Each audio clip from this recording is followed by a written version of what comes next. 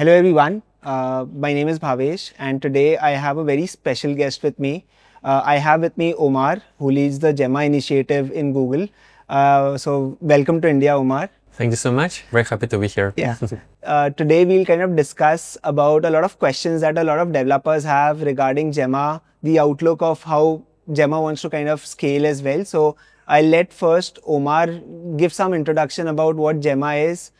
Yeah, thank you so much. So Gemma is a family of lightweight, state-of-the-art open models.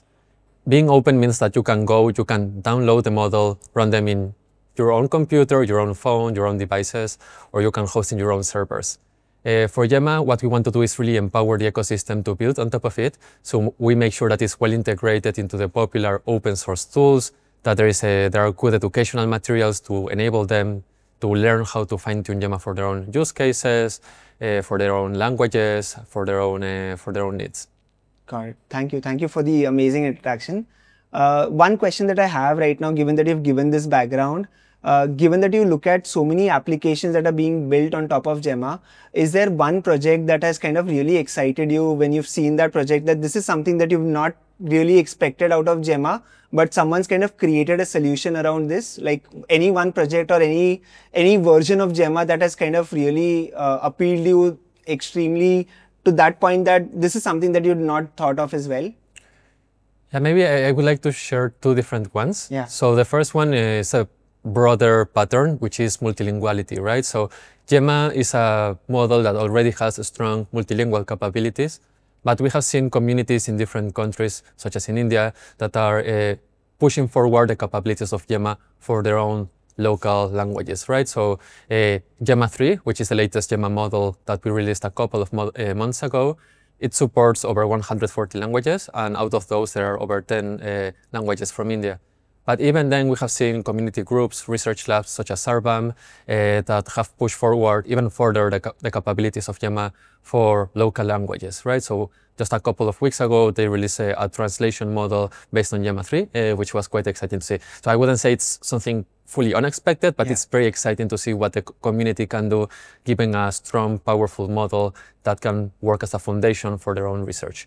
And then we have also been seeing people using Gemma for robotic use cases, right? So Gemma has very strong vision capabilities, and with a bit of additional fine-tuning, you can make Gemma a strong model for your own robotic applications.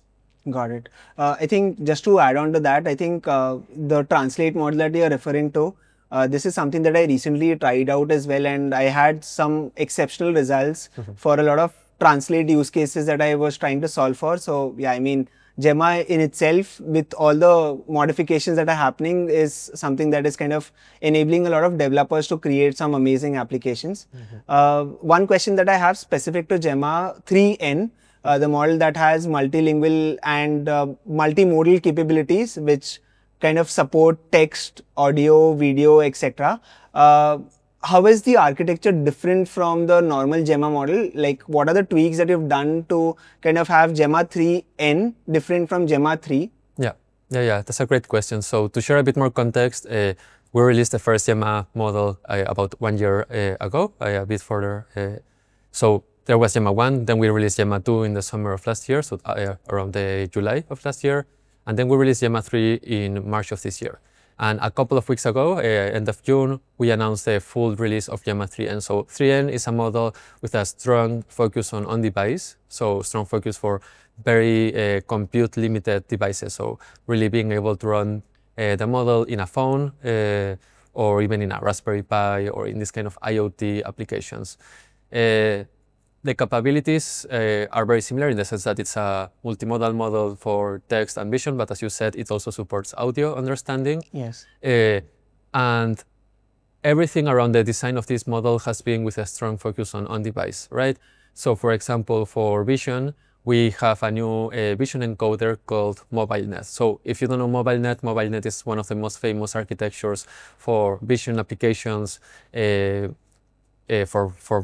for mobile use cases, and we just announced as part of the Gemma 3 and released the MobileNet V5, which is the next version of MobileNet. Nice. And many of the architectural decisions here were based on how to make the model very fast for on-device use cases. It's very similar with audio. So we have something called the universal audio encoder, and it's a strong multilingual, extremely fast model that is so fast in Pixel phones, for example, that you can do streaming. That means that as the model is generating, it can, as you are speaking with the model, it can generate the audio very quickly, which is quite exciting to see. And then the third part is in the core language model, right? And there we did a bunch of different things. The first exciting one, which is actually research from Google India, is something called Matformer. Matformer is a architecture that allows you to have elastic inference. So let's say that you have a model of 4 billion parameters in the device, but you don't want to use all of the 4 billion parameters. So you don't want it to consume so much GPU for certain use cases. So thanks to elastic inference, you can only enable 1 or 2 billion parameters, right? So you give more control and more flexibility to the developer. And that's really the philosophy of Gemma, giving control and flexibility to users to build applications in the way they want to do that. Got it. Thank you. Thank you for explaining the entire architecture really well. So I get a lot of questions from a lot of developers that if they have to choose between Gemma 3 and Gemma 3N, what are the use cases where Gemma 3N kind of is a better choice of a model as compared to Gemma 3? If you could highlight some key differences between the two on what to use where, that will help the end developers to create really scalable applications going forward. Of course, yeah, that's a great question. So Gemma 3 is designed to be the best open model that can run in a single consumer GPU. And that's why the model sizes go all the way up to 27 billion parameters, right? For Gemma 3N, we just have 2B and 4B, right? We don't offer a 27 billion N model because a 27 billion model doesn't make sense in the context of running a model in a phone. So first of all, if you want the best capabilities, more reasoning, more complex use cases, the Gemma 3 model will be the best model to use, right? But if you want to do audio, for example, Gemma 3N is a clear example. Then you may have the question of when do I use Gemma 3 and 4B or Gemma 3 4B, right? Both are somewhat same size. Yes. So if you want to deploy the model directly on a phone, Gemma 3N is the model for you. It's an extremely optimized model, and it will give you much faster inference than the normal Gemma 3 model. Got it. Cool. I think this kind of answers a lot of questions that a lot of developers have. One final question. I think Gemma has evolved really well in the last year or so. We've seen different variations of Gemma as well, like Pali Gemma, Med Gemma that you talked about as well today. Is there one variation of Gemma that you've not seen so far, but you would love to see? Yeah, that's a fantastic question. And we call all of this the Gemmaverse, right? So Gemmaverse is this huge ecosystem of tools, models created by the ecosystem. So Google has released few dozen Gemma models over the last year, right? Yeah. But the community has created over 80,000 Gemma models out there, or Gemma-based models out there, right? And in total, between these 80,000 models, they're having over 180 million downloads, right? And the growth is exceptional because the 100 million announcement was just a couple of months ago, right? So we have been growing over 60–70%, so it's quite exciting. Among those, we have different models. So some are more focused on certain modalities, right? So Pali Gemma, as you were saying, is mostly for additional vision capabilities, or Code Gemma maybe for code generation. And Med Gemma is quite exciting. We're seeing lots of excitement from the community, from partners, from users.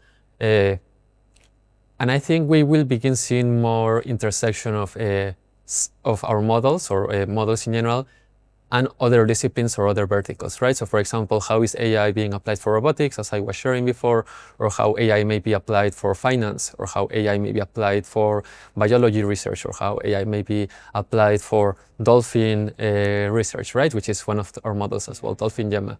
So I think one question then there is, which are the verticals that need the usage of AI the most, right? And I think one area which will be quite exciting to see is how the finance ecosystem may use Gemma. For example, would there be interest in having a Gemma model that has been additionally trained for financial use cases, right? So, for example, can it understand stocks? Can it understand maybe some time series related data? Or, for example, the type of documents that you may see in the finance context will likely be very different than the average context, right? So maybe you can improve the multimodal capabilities as well. So it's not just generating text, but it's also how well the model can understand images, right?